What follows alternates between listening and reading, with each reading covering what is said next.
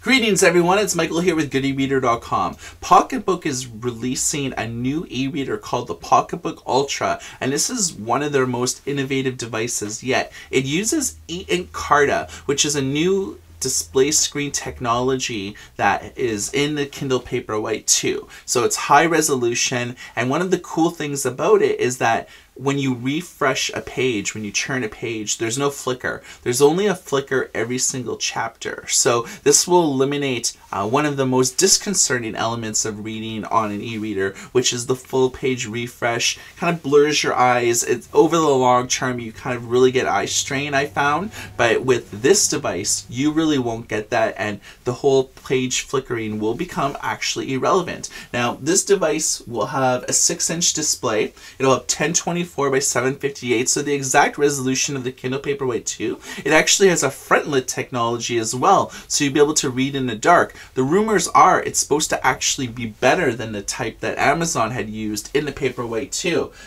Now, one of the cool things about this is that there is a built-in camera, and it has specialized OCR-based technology. It's the first e-reader ever to actually have a camera built into it, as you can see on the picture right there.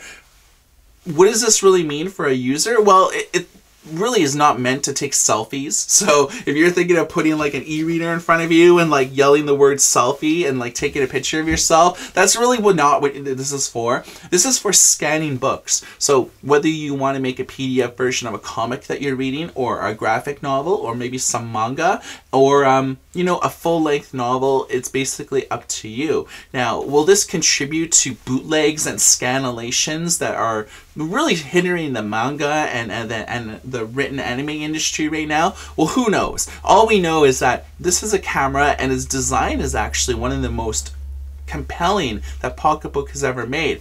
What do you think about an e-reader with a camera? Do you think it's relevant? Would you guys actually use this to scan like a comic book or a manga file or something like that to digitize it? And if so, do you think that this will contribute to the overall piracy problem? Well, we won't have too long to wait. This device will be hitting the streets in early April. And for GoodEreader.com, my name's Michael. Thank you guys for watching this video. If you want to learn more about these stories individually from all of these news blasts, you can go to our news publication at GoodEreader.com/blog.